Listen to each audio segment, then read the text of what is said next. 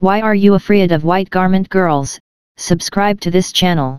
What's up, everybody? This is FreeWestD, rename Hillary a boy.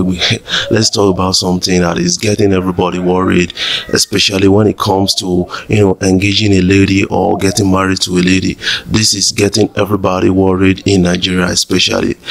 Why is it that young guys are not ready to date, get married to somebody or a girl that worships in white garment churches? That is something I need to talk about right now. You need to understand one thing, that a lot of people have been affected in their relationship because of these simple reasons. There's nothing you need to be afraid about, because these people are just ordinary people like you and I.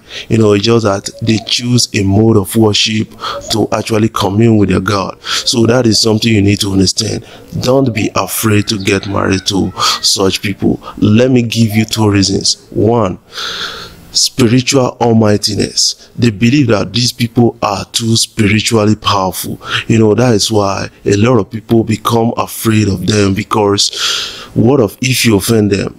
They will go all out on you with their spiritual powers, and then they can destroy your life. They can make you what they want to make you. That is not true at all, because I've been close to these people. They are just ordinary human like us. They are just people that decide to worship God in a particular way. That is what you need to understand. You need not be afraid. If you want to engage with them, get engaged. They are good people. They are nice people.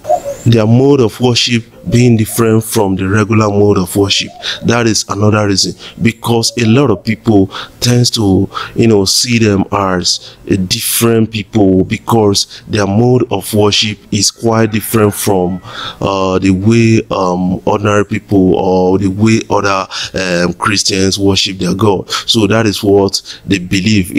You have to understand one thing, that the mode of worship is written on doctrine.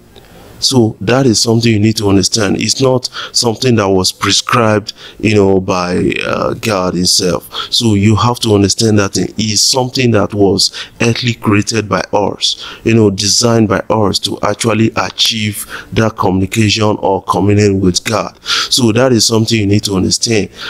A lot of people will tell you that their mode of worship is always clouded in secrets. So it's not clouded in secret. They are a bit open to everybody, so you can just visit them in church and get to understand and get to see with them. So you need not be afraid of these guys. Get married if you want to get married, whether they go Celestial Church or not. Forget about that. All that matters is love.